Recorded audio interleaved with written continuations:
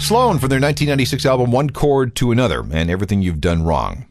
A lot of their fans thought that this was the record Sloan would never make because after their second album, Twice Removed in 1994, the band ran into problems with their record label and amongst each other, and for a while the group had quietly broken up.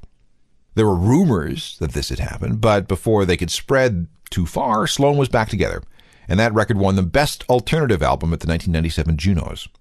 Another Canadian band that was doing well at the time was Moist. Their second album, Silver, from 1994, sold 400,000 copies.